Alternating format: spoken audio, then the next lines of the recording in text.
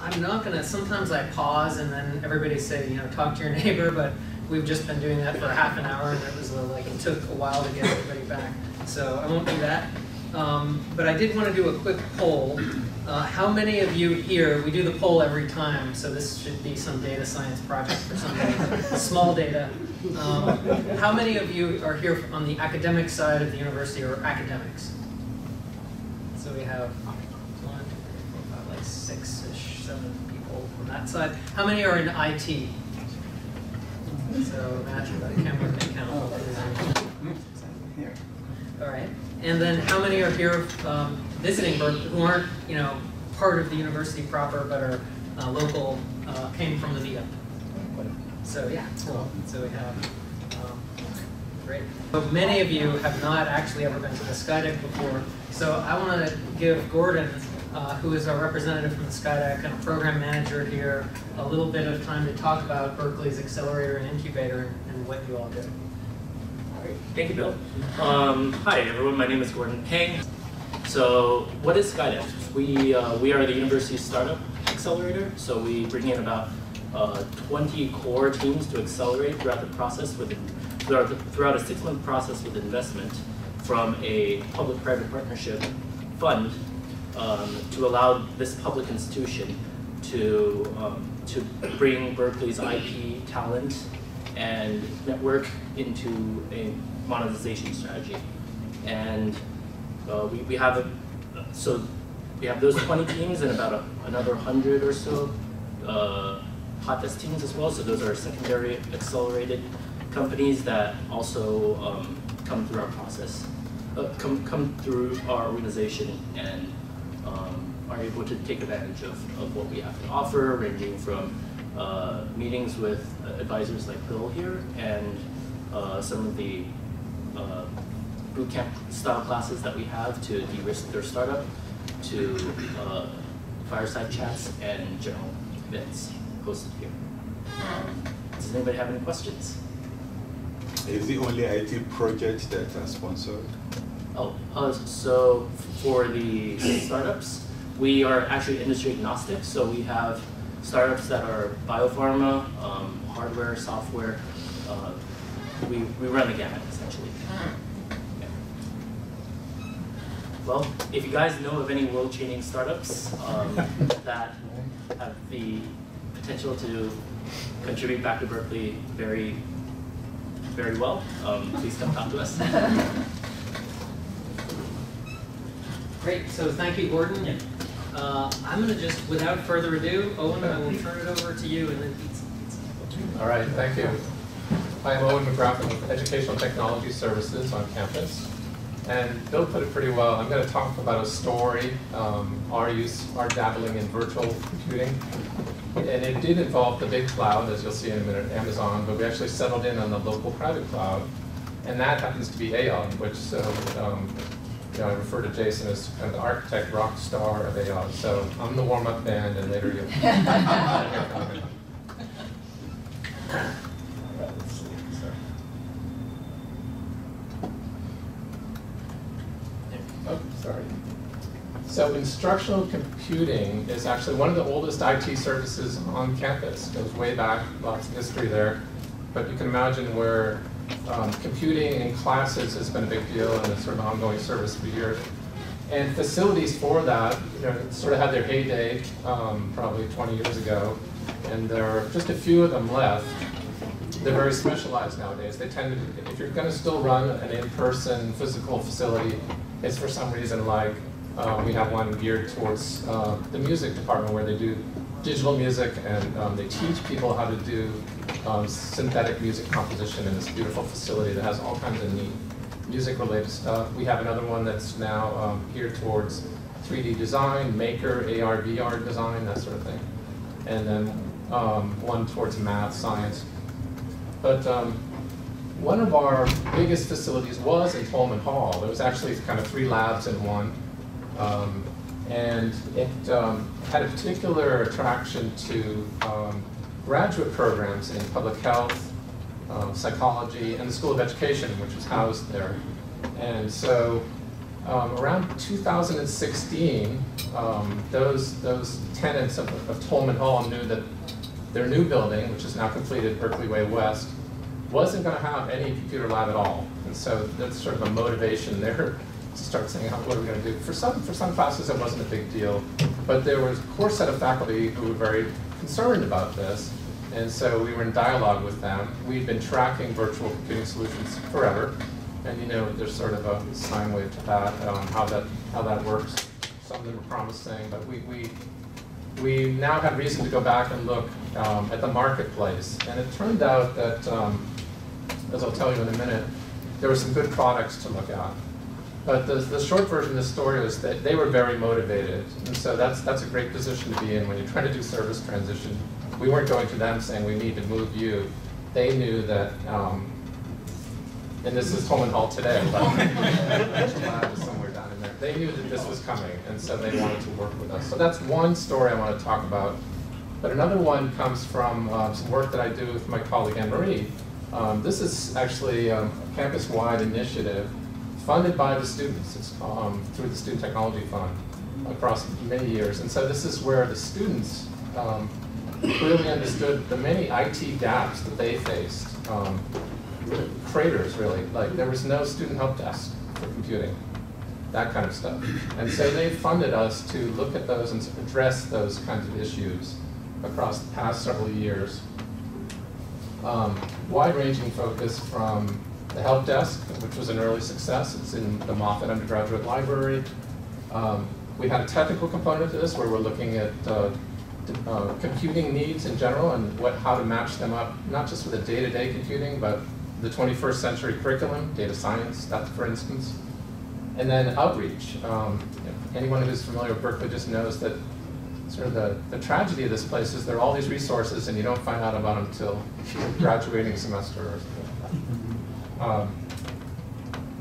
And I want to credit Bill for this, because early on in this Student Computing at Cal initiative, Bill kind of gave us some ideas about how to think about. We were wrestling, I think it's fair to say, early on. We had a very traditional approach to desktop imaging. And could we just get everyone, like the library and ETS, working on that? And Bill kind of broke that apart for us, and this is just one new way of thinking about it, but it's the strategizer role from the value proposition design. And I like that, because I think that really characterizes what we've done. We've been very iterative, very ethnographic. We go out and observe and talk to students constantly, and it allows us to pivot a lot. We pivot all the time in this project, but I think we're spending their money well, and we are delivering outcomes. And one of those actually turns out to be a gap that emerged really early on is even if you get them the right computing, the right printing, and all the knowledge they need, there's still these really intriguing software gaps where they'll get into a course and there's some very exotic, expensive piece of software they need for that semester, or maybe even just for a few weeks. And surprisingly, there are some gaps there that we're also looking at. So that's the other story. Yeah, and so we look across a whole range of things, but virtual environments keeps coming up. So our first part of this, our real first pilot was with those classes that were going to lose Tolman Hall. And this was already in the fall of 2017. What was nice is we still had the existing facility. So there was a safety factor for them, but they wanted to try out some virtual environments. We had approached Amazon. They had kind of a new round of their online services, a new version of Workspaces, which looked pretty good. And best of all, they agreed to subsidize our pilot that semester. And if you ever look at Amazon and Workspaces or AppStream, you'll find out that Cornell is their showcase campus. And so we had heard a lot about that. I'd seen some presentations by them in conferences. And they definitely jumped out ahead.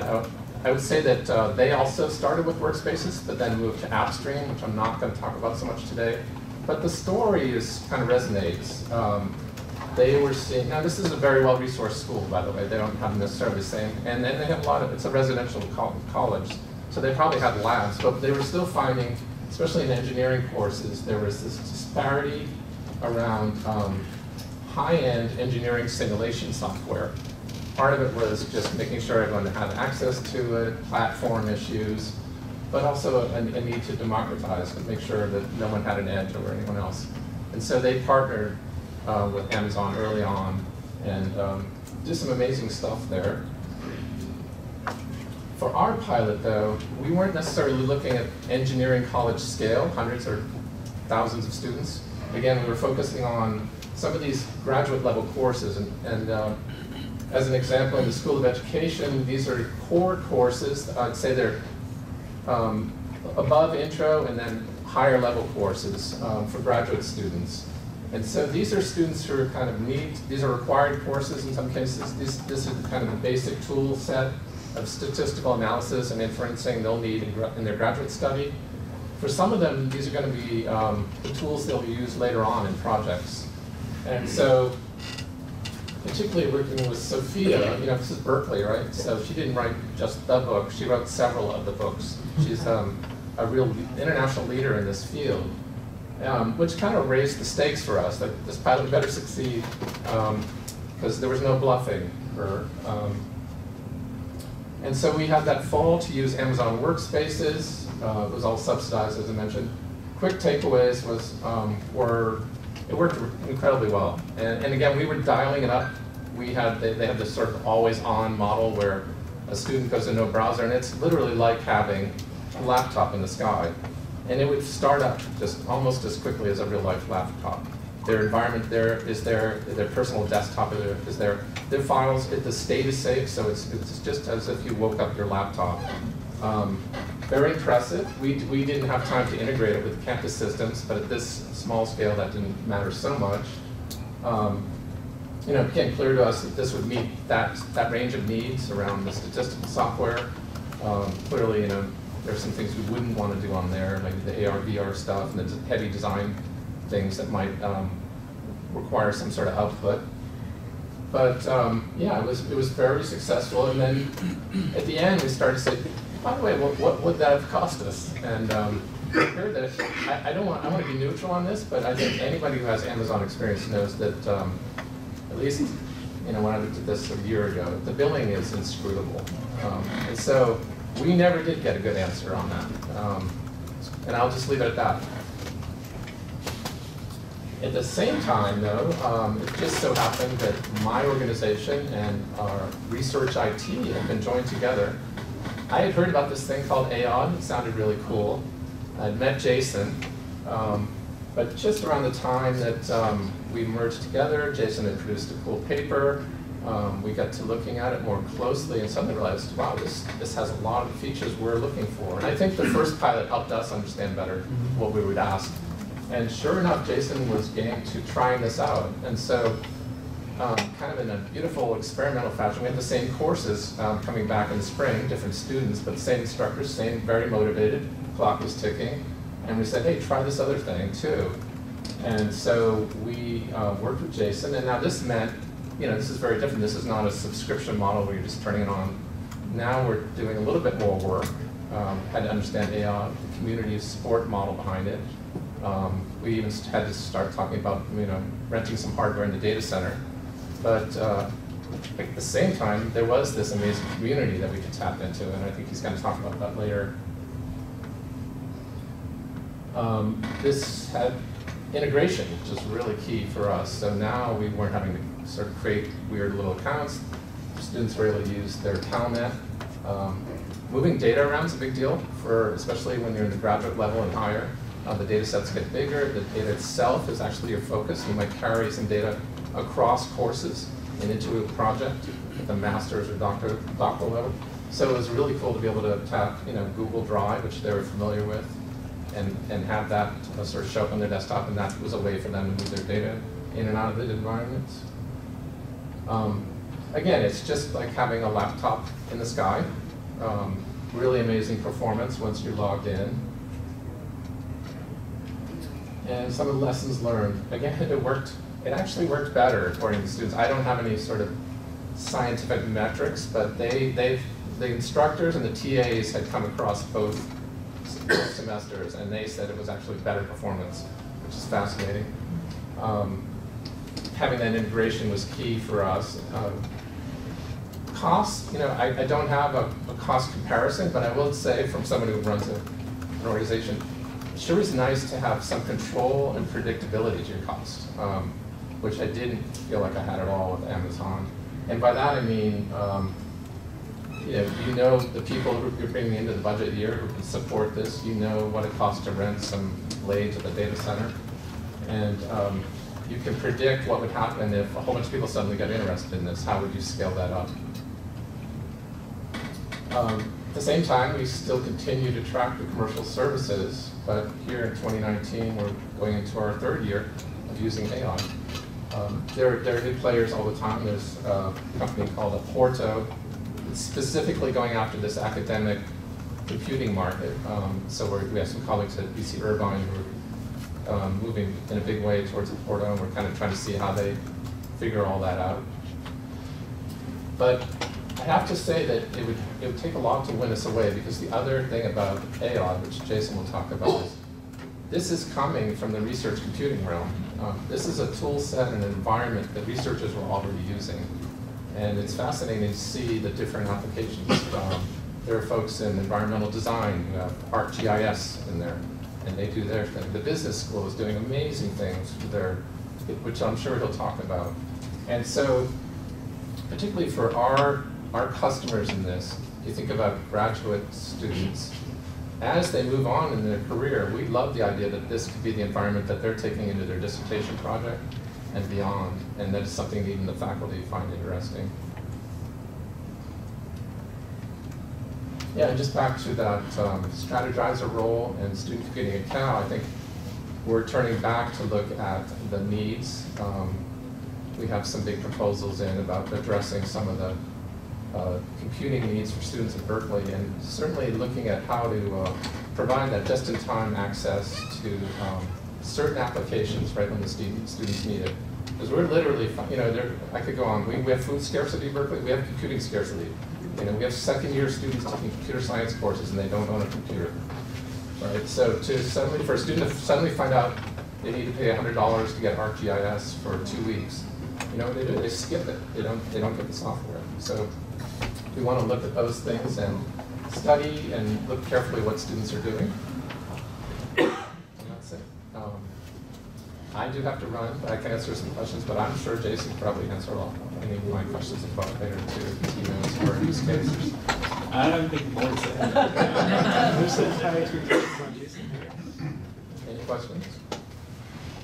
And who and how many people do you have doing this ethnography? Like talking to students, following them, understanding what they needed? Yeah. You and what army?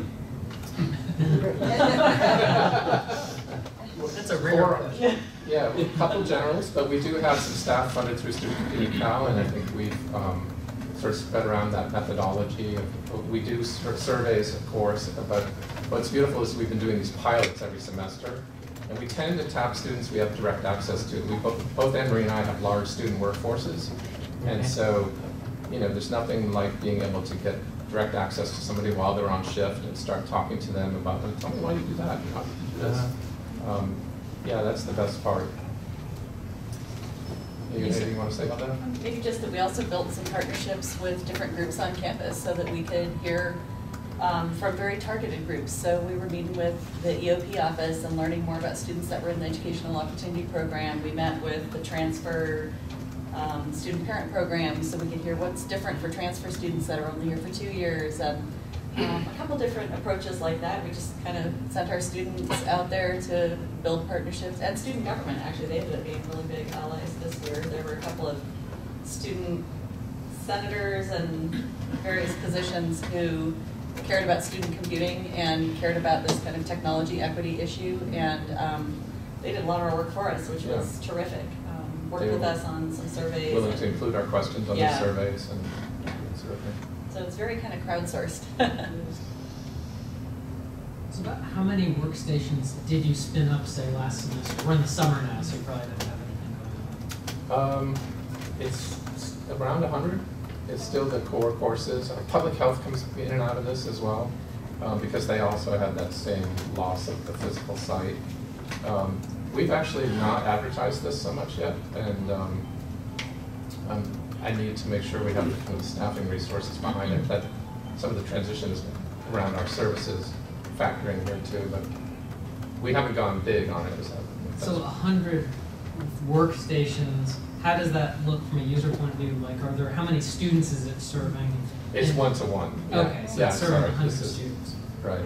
And when you said that the AWS billing was inscrutable, did you get anything that looked like a dollar amount? Kevin Chan worked at that, and he tried for a month to kind of come up with that cost, and we even raised this with, very frankly, and they were open to this. It was not the first time they heard about their billing issues. So we never did actually get it down to a per hour or per student kind of cost. So that's why obviously I'm kind of So it was neutral like on lumped together for a bunch of workstations? Yeah. So there's like a monthly part and then a utilization part, or you really just don't know? They were not able to provide much on the utilization, so it was more lump sums, which Amazon probably watches these YouTubes.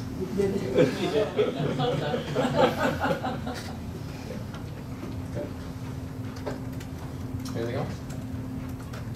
Yes. Owen, what is the cost model for Yeah. path? Yeah, you design. Yeah, well, see, that's a good thing, because a lot of those costs are sunk or hidden, right? I mean, Jason's already, I didn't have to pay for Jason. Yes, you did.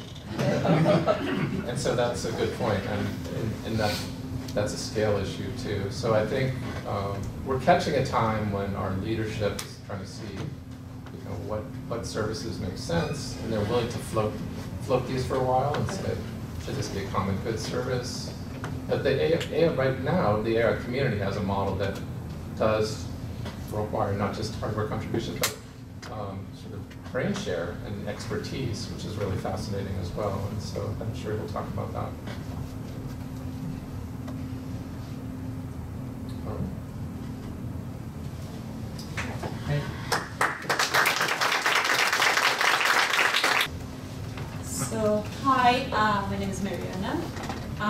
Currently a postdoc at UC and I work in neuroscience and neuropathology lab, although my background is actually computer science engineering. And my field is actually computer vision, image processing.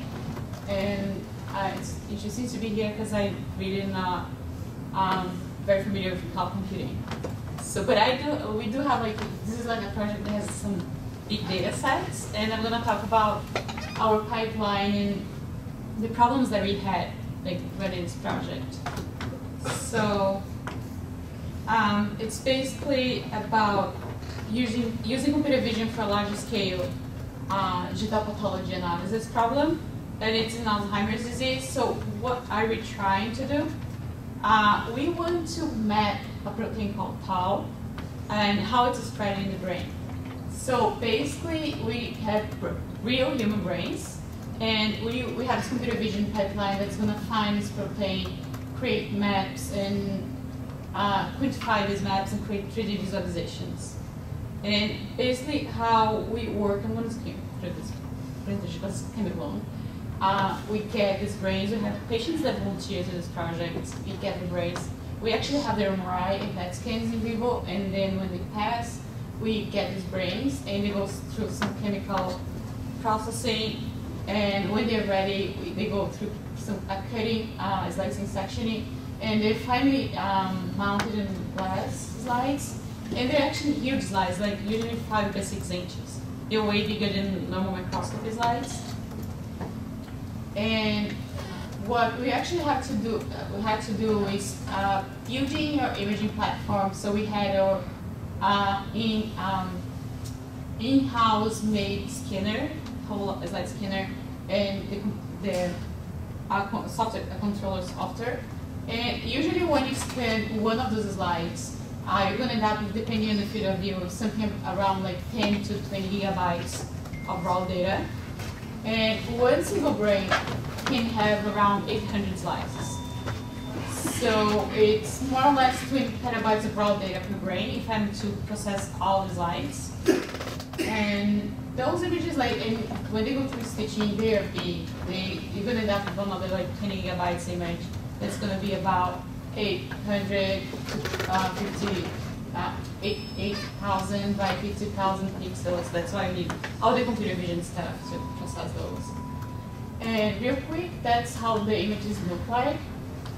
And if you can see here, you see like these tiny black dots, those are the town inclusions. And those are the things that we're trying to segment out of this image. So currently, we're running most of our pipelines on Winto. Winto is a UCSF cluster UCSF. But Winto doesn't have GPUs right now. They have public access to GPUs. And one of the problems is like we have a lot of things that have to also to do on the workstations. So I'm going to talk about it. That's the image processing pipeline. I have a module where I have like the imaging and my stitching that runs on the cluster. I have a low resolution version of the image, and I have a very high resolution, which is going to be about 10 gigabytes. I do some pre-processing, like automated background segmentation, and to do registration. So one thing that we want to do is get the slices and bring them back to the 3D space that where they used to belong, because I want to be able to compare this histology data to MRI or PET scan and other neuroimaging modalities. So we have something called block face. That's this image here. That's that's a photography of like the brain block using slicing. We have a camera on top of the block, so just taking pictures. They're going to be pre-processed in real-life, so we can actually have a 3D volume of the brain. And this works as a template, because when you do all this staining and cutting, staining and mounting, you're going to have a lot of artifacts. You're going to have a lot of deformation. So this is a 3D template of like kind of like the original brain shape. And that's the integrated space that we use for like comparing images. Once we do our low resolution processing with Kate to do registration, we begin working with high resolution image. And here, okay, yeah, that's where like the core of the pipeline is. We are trying to find these proteins here, and we use deep learning, so which is kind of like standard right now. And for running this deep learning network, we need the GPUs, right? And that's what we don't have on Winto right now. This is our training labeling procedure. We have to do some manual labels. So, and we use a semi-automated tool from Fiji. Fiji is the ImageJ, where you can actually have segmentation that is pre-trained, like you have the user selecting some samples, and you pre-train is actually a CVM, and you create like some masks that you can later correct and have your labels that are going to be used for training these networks. And that's the kind of that's the kind of result that you get from segmentation later. So our network is based on the UMAT architecture, and I don't know if you guys can see here, that's like the original, and that's, if you see like the green lines here, that's the result of the segmentation. Yeah, it's finding the tau protein. And from these masks, we can actually compute what we call heat maps. So the heat maps is like, there is spatial maps of the mean density of tau that we have inside each 1 square micrometer of tissue. And that's the kind of map that you see here. And like here, like the brighter the color, the more tau, the more density of tau you have in the tissue. And once you get these heat maps ready, you want to align them to your MRI or PET scan. So, so you do a 3D registration between your MRI and the block face, which is this image here. And you have your heat maps aligned to this block face, so you can just overlay them, and you can do a direct comparison between MRI signal and heat map. And this is the kind of result that you get from this kind of processing. And here's like, this is like the original histology, and that's the heat map. You can kind of see it's really making sense, because you have like higher density here, and you have like brighter colors. And you're doing this for 2 whole brains. And that's the kind of result that you get. you can later overlay the result on MRI or PET scan, and then you can begin doing correlations.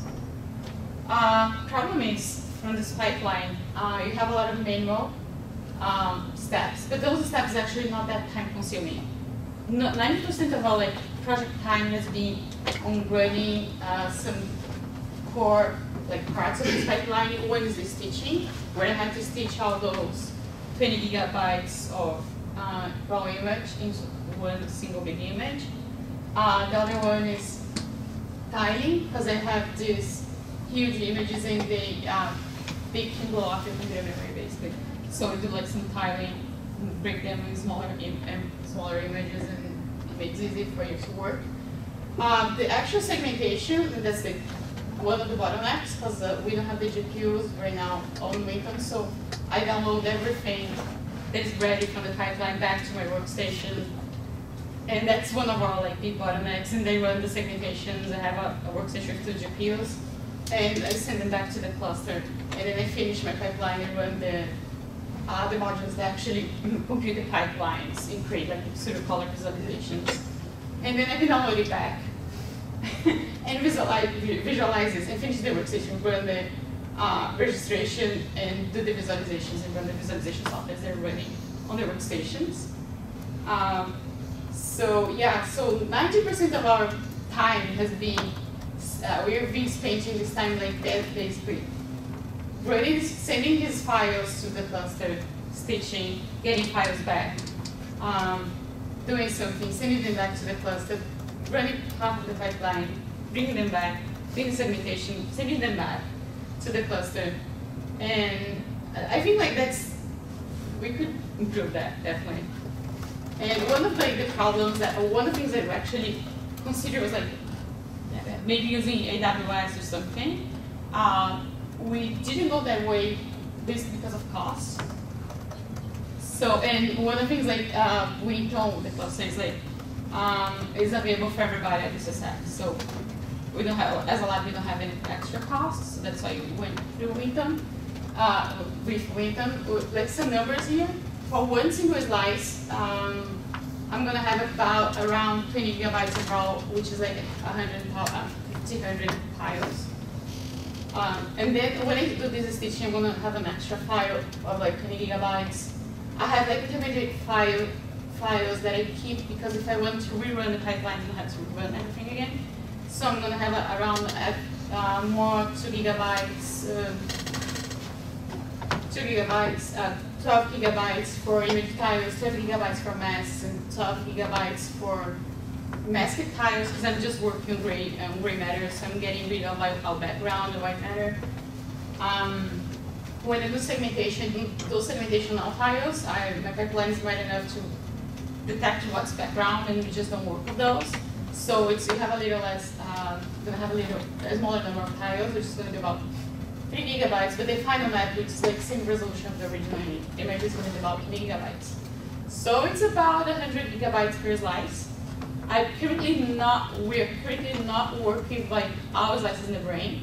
We usually leave gaps because you want to have different staining in each slice stain or something else.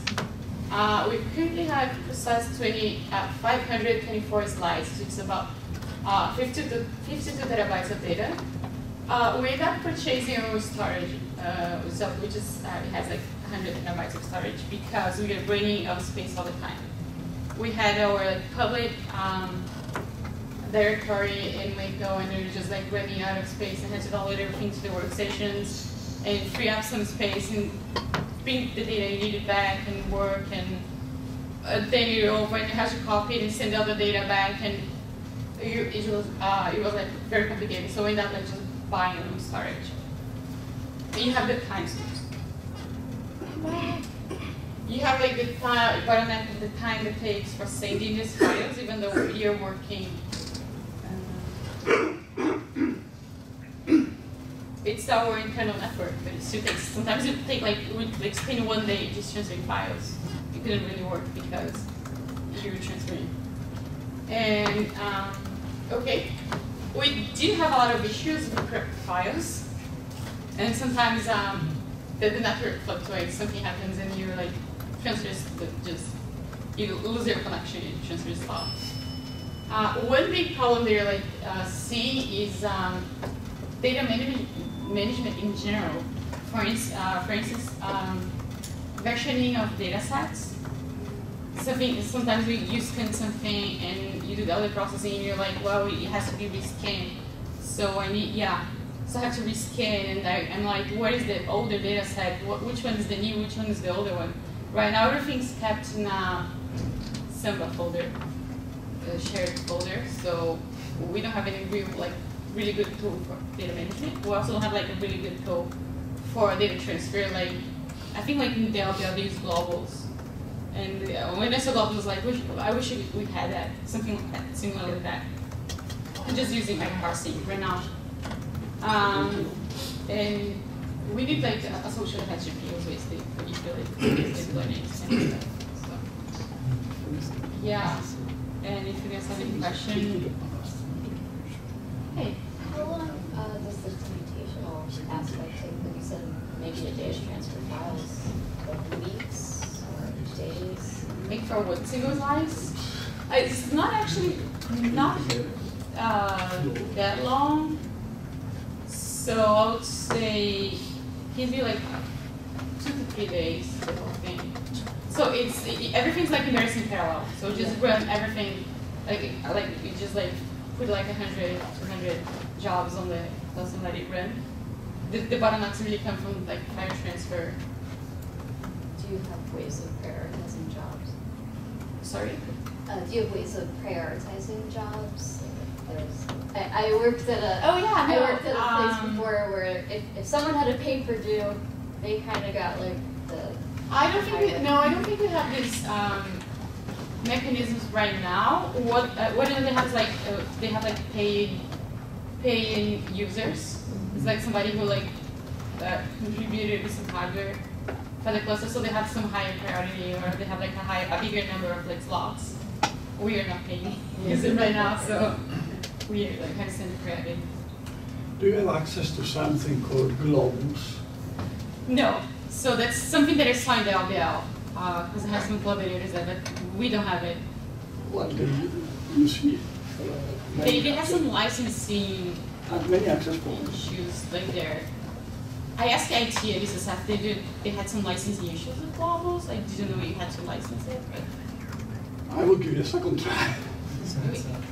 So Berkeley has Globus, but it sounds like UCSF doesn't, or maybe it's many different realities across Berkeley and yeah, UCSF doesn't. At least, my department doesn't.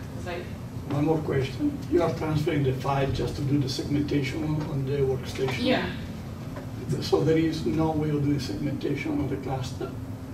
Well, only if I use the CPUs instead of the GPUs, but that's going to be so slow that I might as well just transfer the files. Where is this cluster? At UCSF. I know they have some initiatives of having GPUs. The thing that for having a GPU on the cluster right now is like we have to buy our own server and GPUs and send them and give it to them. And it's kind of like out of our budget, so we're just using the ones we have locally. So Globus comes with a lot of features, and the features that you want for data transfers are all free for everybody in the world. You don't need to have a license for just transferring files from one location to other location using Globus. About data transfer, Globus provides other features like sharing capabilities and data repository capabilities. For those, you need to have a license. So everybody in the world can just open a globus.org, create an account, and they have instructions on how to bring your laptop into Globus or your cluster into Globus. Once you do that, then transfer it, it's all free. But I saw this like on the LBL once, as like in a workshop there. Your institution has to be there. You have like to have some relation with Globus, right? So if you want those additional licensed features, like sharing capabilities, repository capabilities, then yes, your institution needs to have it. But just for basically transferring capabilities, you don't need any institutional support or license. Anybody can just log on to globus.org, create an account, or start transferring data. I'm gonna check that. Yeah. Is this something that like a user can do, or do we User need can do support it. from IT? You don't need support from IT. It's all designed for users to do on their own. Krishna, when you log in, it'll let you log in through your federated search, but you don't. If UCSF isn't one of those listed, she could still create a personal account. Personal account, yes, that's right. So don't be thrown off if UCSF doesn't show up in a list of login organizations, because you can just create an account. With your gmail.com or yahoo.com email that you might have, or you are at ucsf.edu, that particular email address as the login, you can create an account on globus.org and start using their free services. Okay, I'm gonna check that. Okay. I think you mentioned you had processed 2 brains. How many brains would you like to process if your pipeline was faster? We like to have at least 6 because it's the 6 stages of Alzheimer's according to like in pathology. It's called BRAC staging. So 0, for instance, is our control, is not a control. It's actually a BRAC one. Was from somebody that had the symptoms but already had Alzheimer's. And 0 is a completely normal person. 1 is, I think like they begin like getting the symptoms around 2 over BRAC 3. And there's a problem with Alzheimer's because it's silent. So when you get the symptoms, it's like your brain is already really damaged. So we like to see how it goes across all the spectrum of BRACs. Yeah. You mentioned that you tile the data to make them more manageable and stuff like that. Is there any side effect from tiling, like maybe the edge, maybe the protein, the tau protein was selectively to tiles, like a chop off? Do you see any artifact of that approach? Yeah, no, we might have issues. Why? Not so much with tiling. I have issues like when you run the neural network and at the edges. So what I do is I do padding. I just like replicate, mirror the image and do the segmentation, and I just crop this image back to what it was. Interesting. So do you collaborate with any faculty on UC Berkeley for this work? For this work, no. We have a collaboration like Danish, she's my friend LBL. Like UC Berkeley faculty can get free computing allowances on the campus Savio cluster. So yeah, if you're collaborating with any UC Berkeley faculty, they can get a compute allowance set up on the institutional cluster, and we have GPUs on the cluster, so they can be used for. This is the kind of work we want to support with Savio cluster. So That's interesting, yeah. Did you say you're collaborating with someone in LBL? Yeah. Oh, even LBL has resources. LBL has a Lawrencium cluster, which is institutional cluster. But they still don't have GPUs. They have a lot of we have like 24 volt V100s these days. Ah. They have a lot of GPUs. Are those on Quarry or? No. So because I have an account. Yeah. Why don't we used to take have it an account offline? on that. yeah, For the, we can take it offline, but there are a lot of resources which you You can can tap use on. 20 GPUs, right? We could use them if you If somebody comes to me and say, here you go, 10 GPUs, I can use them. Cool. Thank you for my card. Thank you.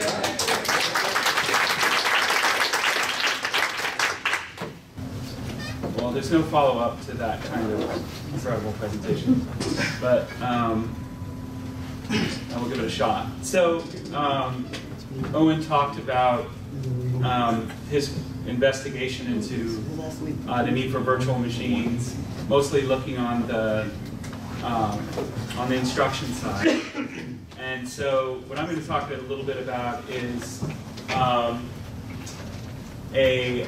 computational service for researchers. At least that was the original ambition. It has grown into serving researchers and instruction.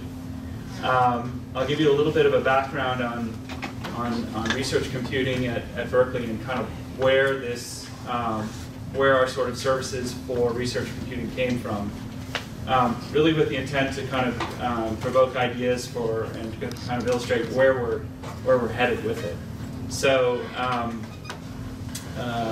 around 5 years ago, a number of faculty got together on campus and as the story was told to me,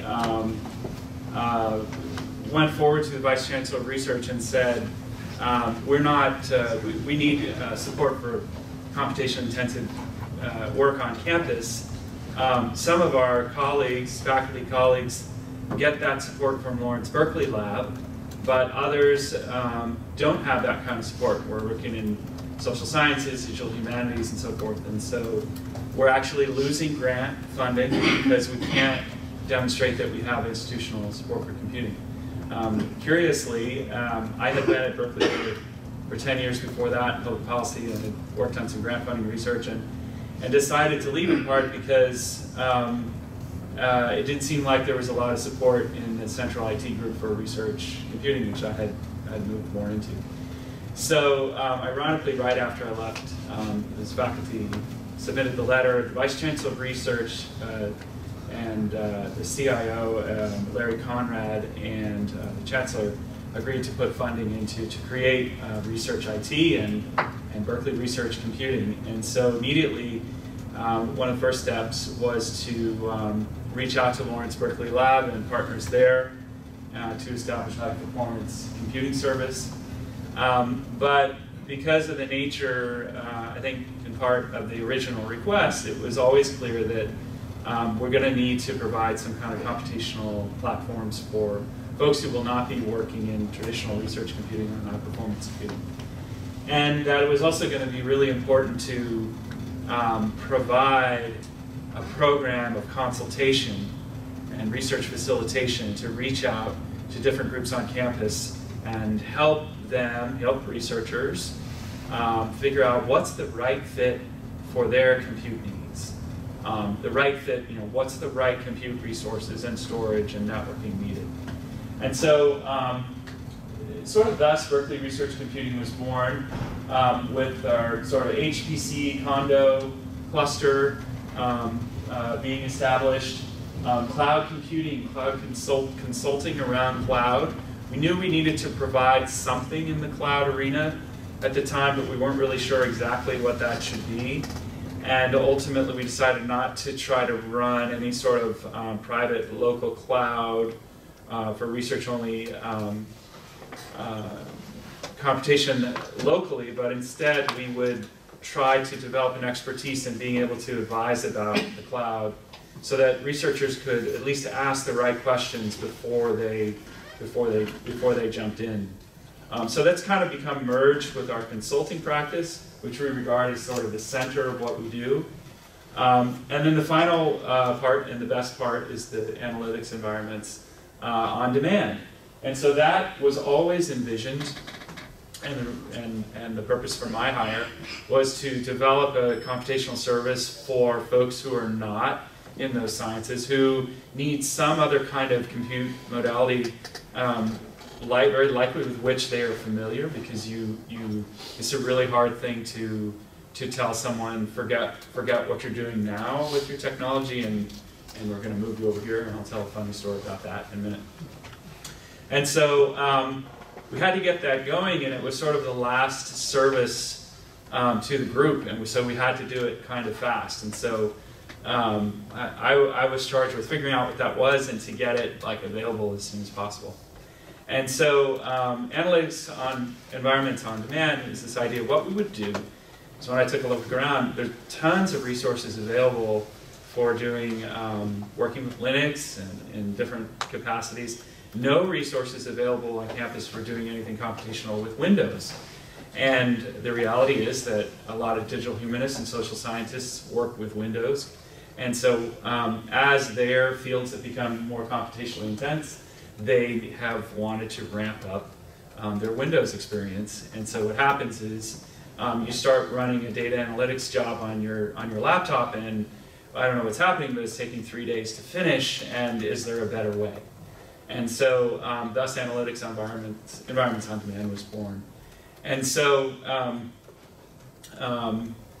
here's what it is. So I keep this kind of slide up to date, analytics environments on a nutshell. It's a virtual Windows-based research desktop in support of computationally intensive research.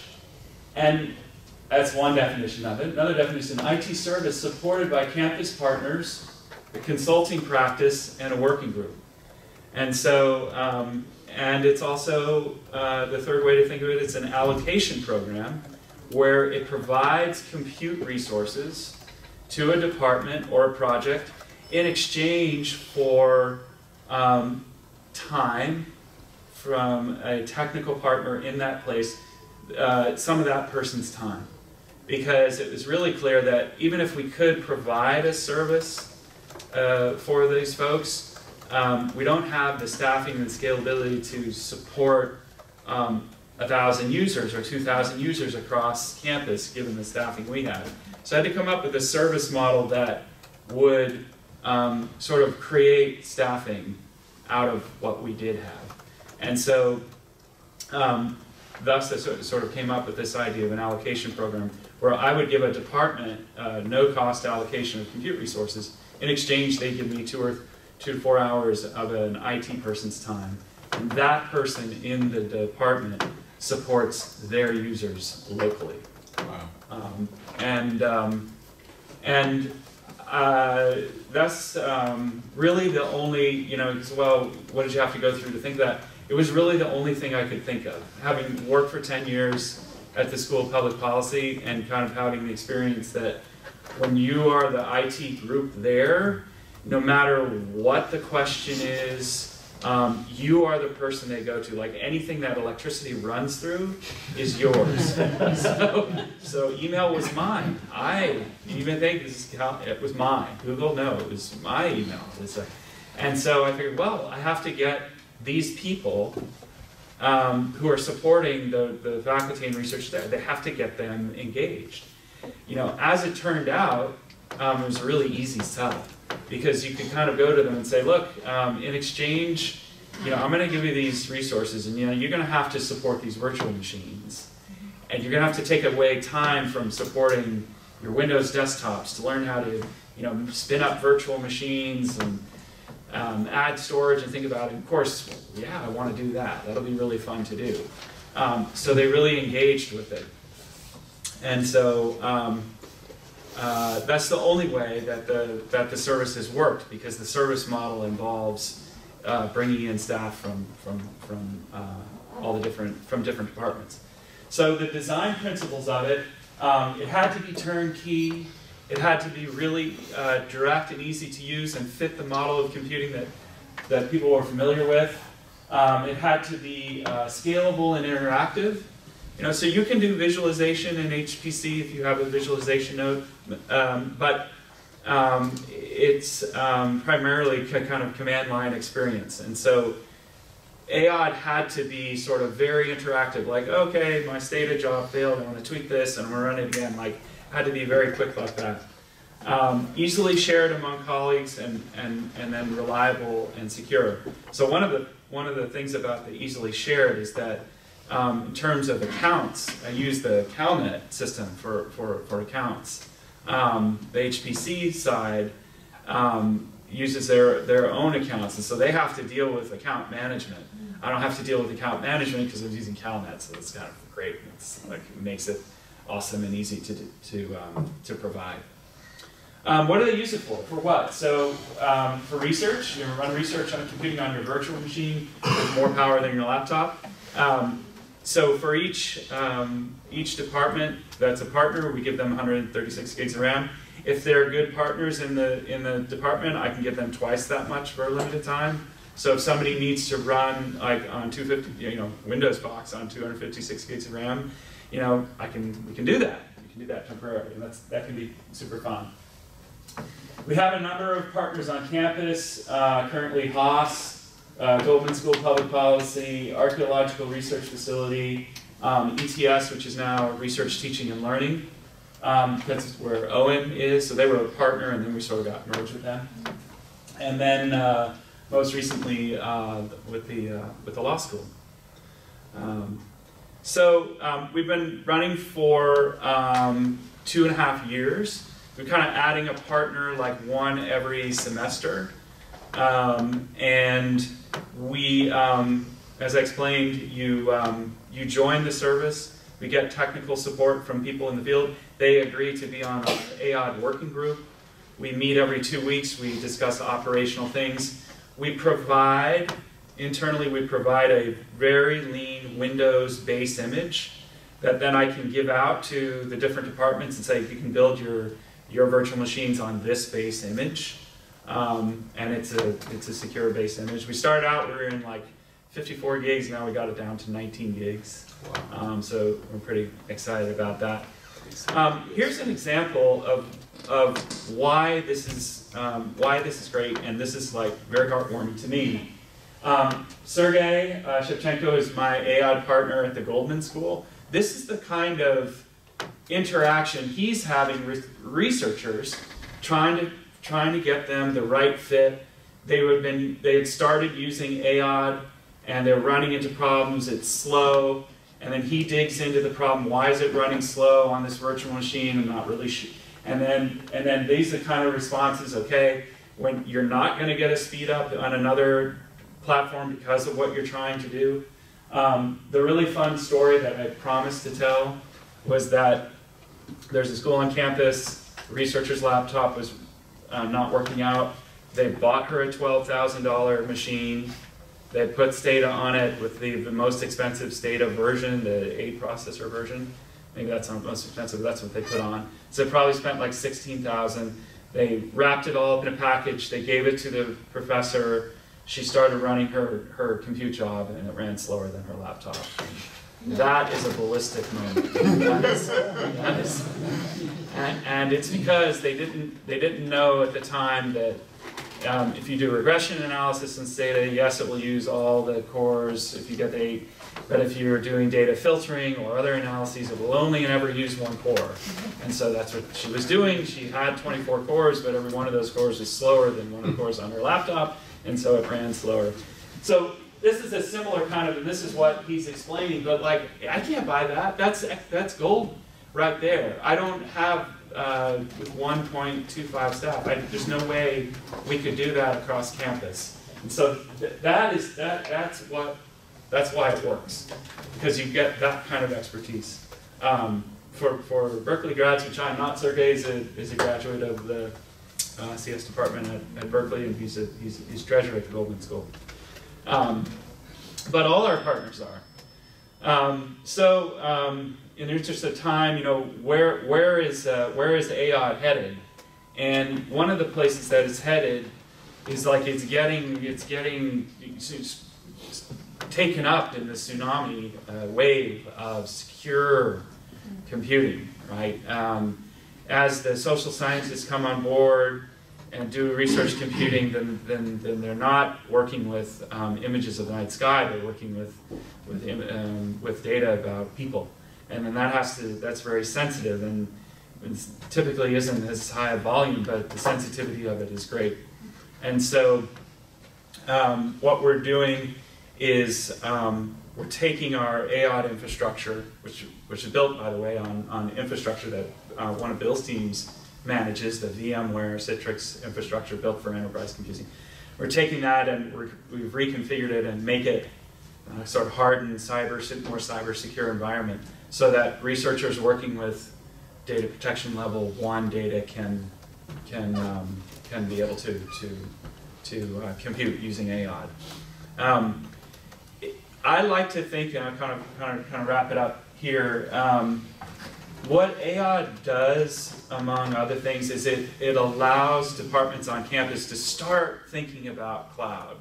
You know, start thinking about, well, instead of buying a certain, I mean, this will sound like antiquated to a lot of people in this room, but still, start thinking about, maybe I won't buy a bare metal thing and put it in the data center. Maybe I think about, well, what if I needed it only for 6 months of the year, or only for 2 months? And then what if I use those resources and kind of for different folks at different times?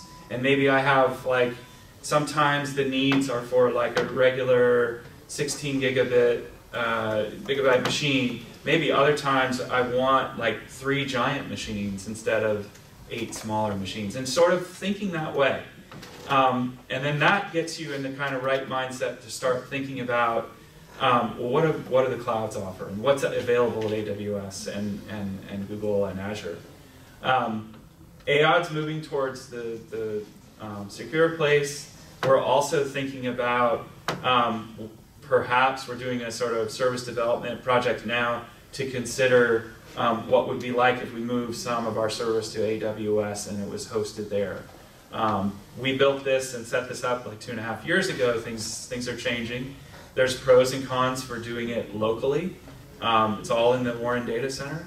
Azure, for example, Microsoft with Azure has come out with data science virtual machines, both in Windows and in Linux. They didn't have that 2.5 years ago. So we're doing an analysis now to look at what those data science virtual machines are. Again, they're in Windows, so that's really compelling, potentially for us. So it's established, but it's a fun work in progress along the way. You know, I love hearing. I work in research computing, so it's incredible to hear stories and kind of what you're working on.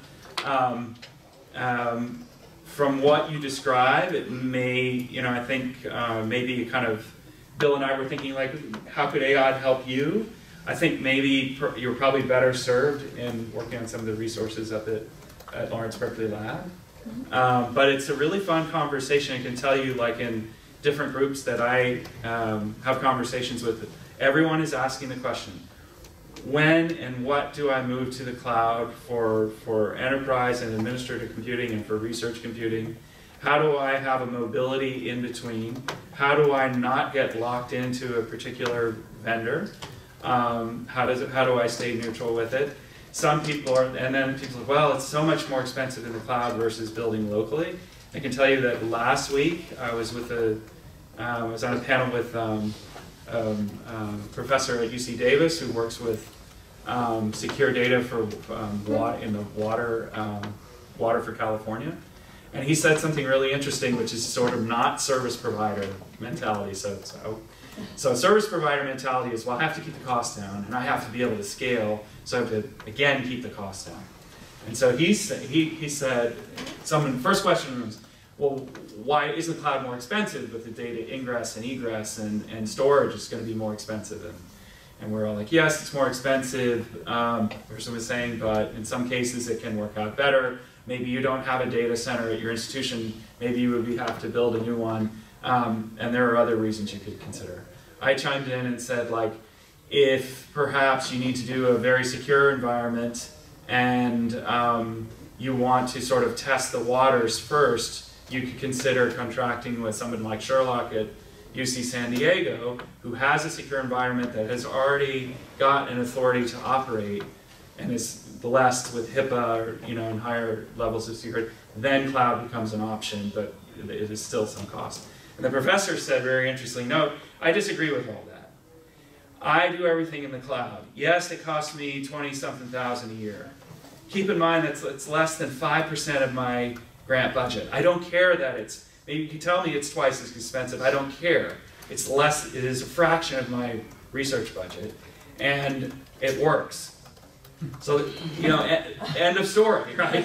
Like, and so on the service provider side, oh, we don't have much money, what can we do? We have to constantly, but we also need to keep in mind that for a lot of researchers, and actually I've heard this from another researcher on campus too, where it's, you know, where we said, like, he said, why aren't you using Sherlock? Why are you building your own? And Sherlock, well, but Sherlock's can be many times more expensive depending on the complexity of your architecture and the storage you need at AWS. I said, well, but I have grant funding. And is it like, and he's coming with, I want to get this done. I don't want to go around, you know, I don't want any impediments. You're telling me this is already ready, but you're telling me it costs twice as much, but it's still fractional for my grant? I want it done there immediately. No. So we're trying to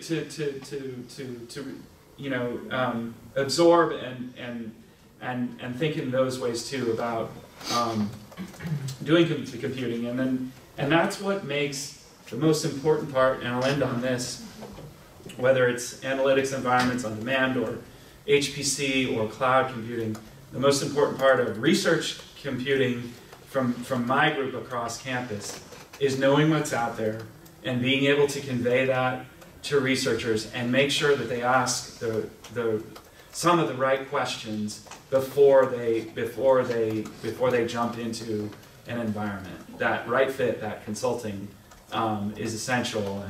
And Krishna, who was here earlier, and Tin and others from LBL and others in the room, and Rick and Indro, and we all work on helping researchers figure out what's their right fit now and into the future as their computation changes. So that's what I got. Thank you.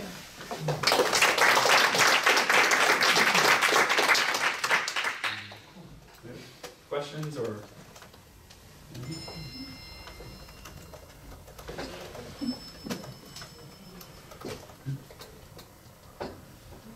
Go. You got it all figured out.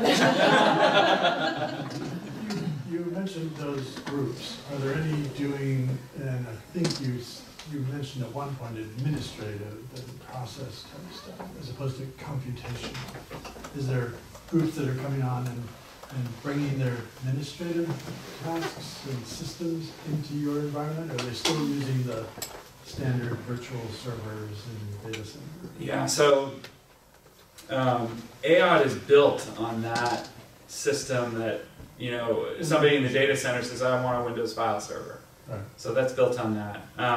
So that is happening. I don't really see into that world too much anymore. What is happening is more and more people are saying, we're getting rid of this physical lab. And what could we do here? What could we do with like a virtual lab? And then, you know, of course, what's happening is that commodity entities are coming around too. So there's a company called Aporto, which is very active at UC Irvine and NYU, and they use all the cloud providers and they provide Windows machines. It's AOD as a commodity, right? And so if that keeps coming on and stabilizes, then like many other IT things, it starts out as an innovation and then it becomes like, wait, why are we doing this locally? Because it can be done 10 times cheaper somewhere else in some other heads. But research is not administrative computing, right? It's messy and it breaks and it has to always be like the next thing. And so maybe it will last a little longer. Yeah. So is the AOD initiative originally funded through research grant money that was allocated to kind of spin up these very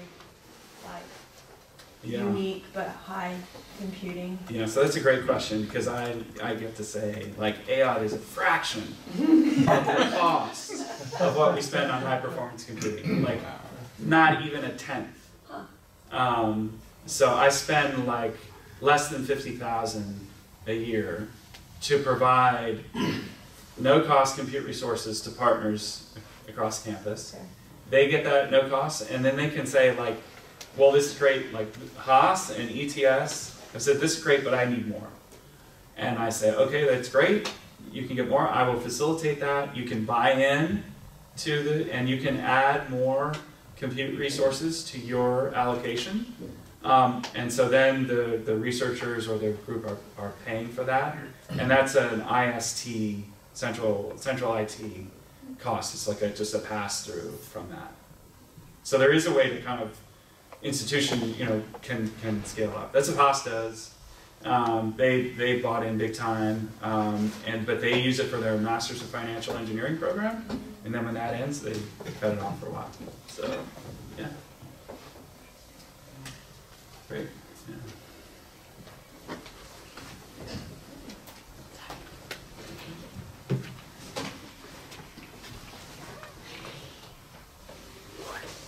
Any other questions? Do you want to talk a bit about, for people who don't know, how the condo model works in HPC, and what's the equivalent look like as you think about cloud computing models? Sure. Even remotely. Sure. So the condo model in HPC is a really interesting and fun way, and Tin, please jump in as I move through this. The condo model is a sort of way to scale your existing compute cluster in a way that serves everybody who uses it sort of at the same time. So if I have, for example, suppose I have 10 compute nodes in my cluster, and I've bought all the, I'm the service provider, I'm buying 10, and I'm saying, community, here we have this cluster and you're welcome to use it.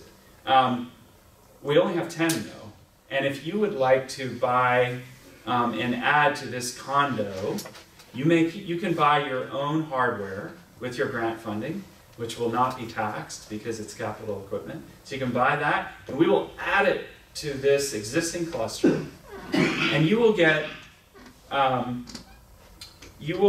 priority but not exclusive access to those additional nodes, those that you bought. And so suddenly, if say you are then able to double the number, now you're up to, say, if you get other people, you're up to 20 nodes. And now you have more users, and users can submit a job, a compute job, and when the nodes become available for them, they can use all 20. And thus, a compute cluster grows as people, decide I actually want to buy in because I want preferential access to some of the compute. They might say, for example, I want to add some GPUs to this cluster, so they can buy GPU nodes and add it to them. But then, when those GPU nodes are not, essentially, it's more complicated, but when they're not being used by this project, they're available to everybody on campus. And so you get this kind of great, as it grows, everybody gains from that. And it's really fun system to grow. On the AOD side, it works a little bit different, but not too much. People can't right now anyway buy hardware to add to AOD, but they can sort of rent it.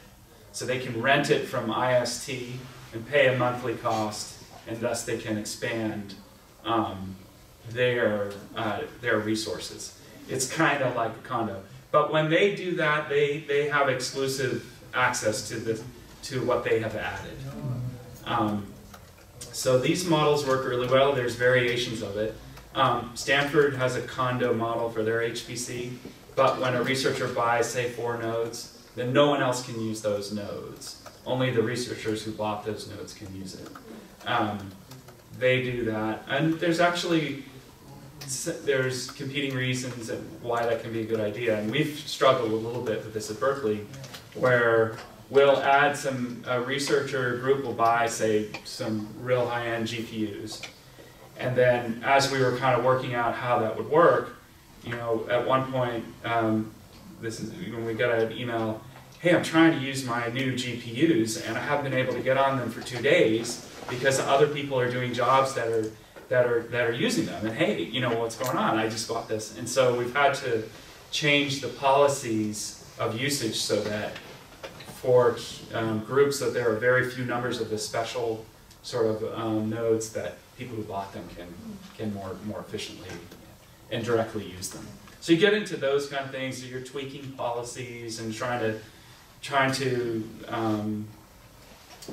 make it available to people by it, but then also shared. So there's fun things. And Tim's group at LBL is engaged on that, and he knows much more about it than I. Yeah, Jen? I was just going to say, the positive thing about the condo, what's the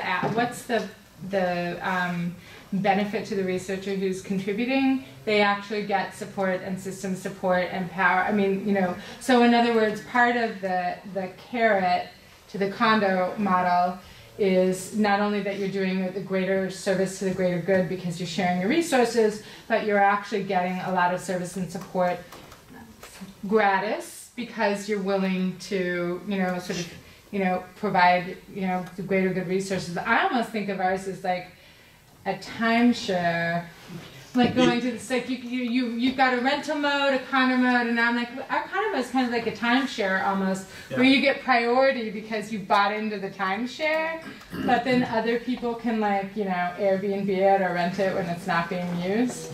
So anyway, I was just sorry. Jason. Sorry, I just had that. No, it's a great. Yeah, that's great. It's kind of like a timeshare. So send Jason if you want a free one, and then you just have to listen to a pitch.